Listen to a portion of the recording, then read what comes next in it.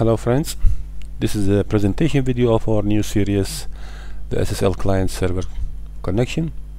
In this series, which consists 10 active videos, starting with this video presentation video. The video number 2 is an important one, which will be configured the OpenSSL.cnf file. Most of the configurations that we will use later on in creating this SSL client server connection. Video number 3, in this video we will create the root certificate, and you will learn how to create the root key, how you create the root certificate, what are the conditions that you need to meet when you create the root certificate, and then we will move to the video number 4 where we will create our intermediate certificate. This intermediate certificate that we will create from the root certificate, this is the one that we will use later on to create all the remaining certificates.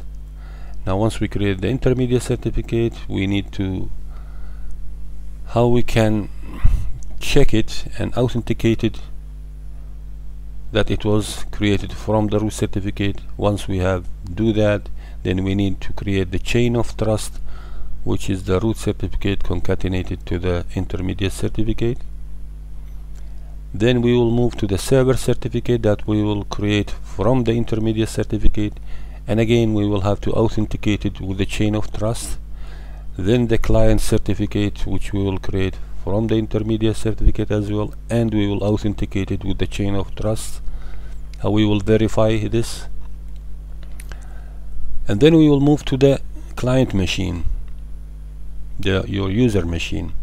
In this machine we will move the client certificate along with the intermediate certificate, how we can move them to the client machine and how we can install them there to create our connection with the server, and which type of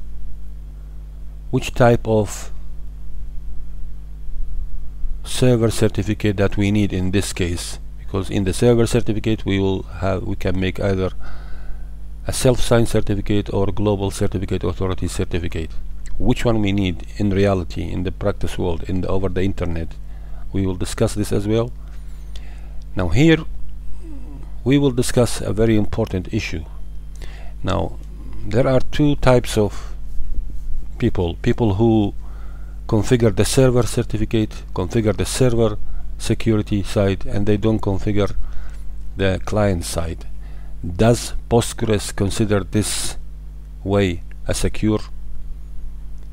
Is this secure if we just configure the server side?